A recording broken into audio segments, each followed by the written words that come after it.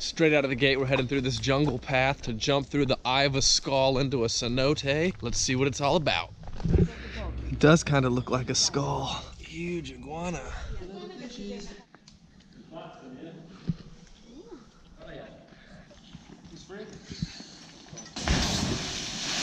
There really is just a hole through the eye of this skull.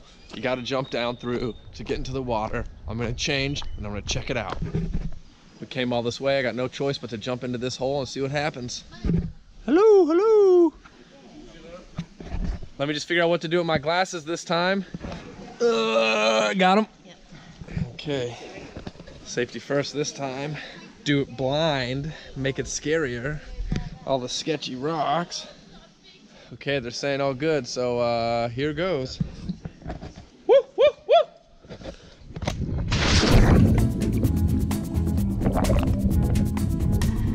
You can't see nothing when you jump, especially without glasses.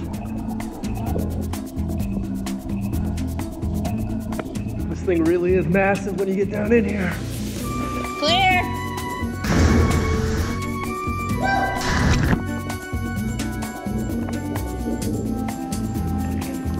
Come in!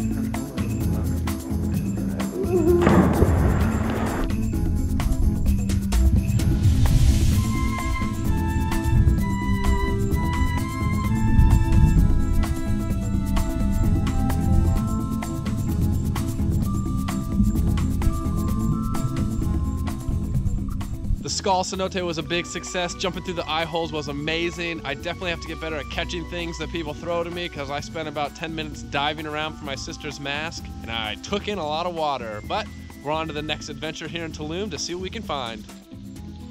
Skis, skis, skis, skis, skis.